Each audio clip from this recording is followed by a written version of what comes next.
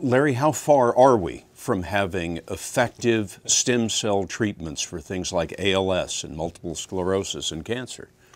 We're very hopeful. We hope that within the next 5 to 10 or 15 years that we will begin to develop the first therapies for some of these diseases using this new technology.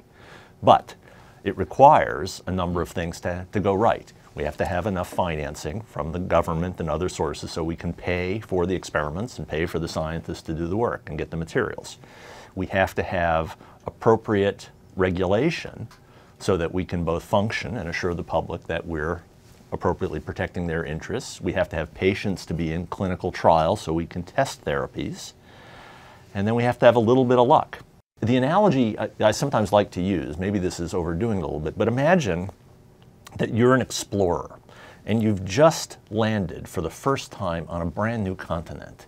And you can look out into the distance and you can see there are forests and mountains and rivers.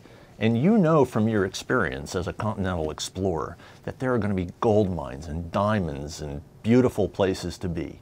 And your backers say, well, how long is it going to take you to find those things? And you say, well, I don't know, but I know from experience that if we go there, we're going to find things that are just absolutely extraordinary. And that's where we are.